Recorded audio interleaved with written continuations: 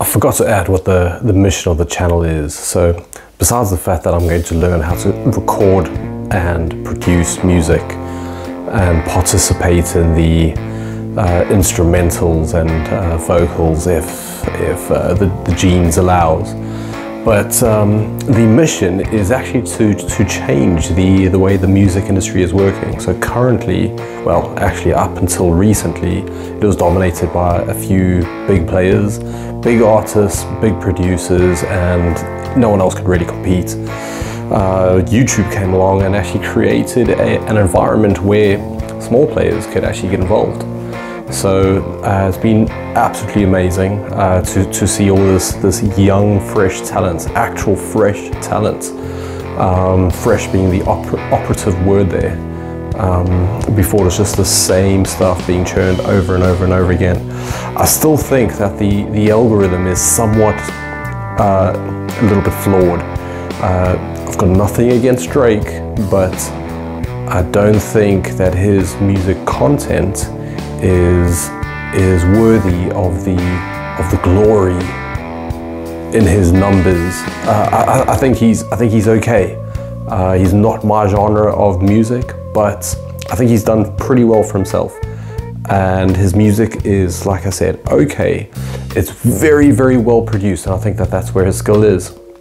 I think his melodies are average, but yet they pump out, they absolutely pump out. So anyways, my mission is to give the small fry a chance to compete with the numbers that Drake is achieving. Once again, no offense, Drake, I think you're great, I think you're doing a fantastic job. Just kind of think that the algorithm is somewhat skewed, and I feel like that once you're at the top, it's self-perpetuating, and I think something needs to be done about that. So the other thing I want to achieve is actually free content. I don't really believe in, and I'll do videos in the future about my beliefs on music, but one of the things that I truly disbelieve in is owning sound waves. I don't think that you have the right. I don't think that anyone has the right to a specific sequence of waves. And that's all that music is at the end of the day. And I feel like that it should be free, and I feel like that ownership is actually limiting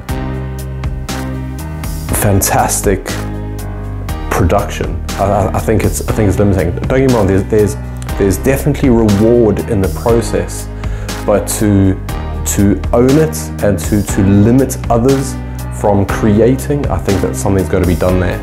So obviously I will be creating as much new content that I can, and that'll be free for everyone to use. I have to think about the vocals, because that's something quite personal, and it's a form of identification. So I have to think of a workaround with using vocals. Sorry, the free use of vocals. But everything else is just instruments, and I get that instruments are somewhat signatory.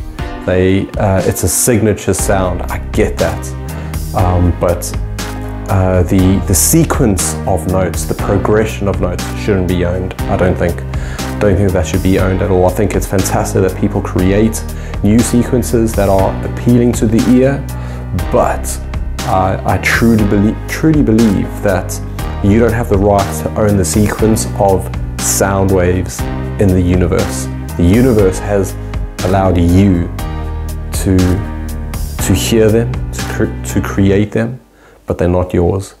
So give them back. Over and out.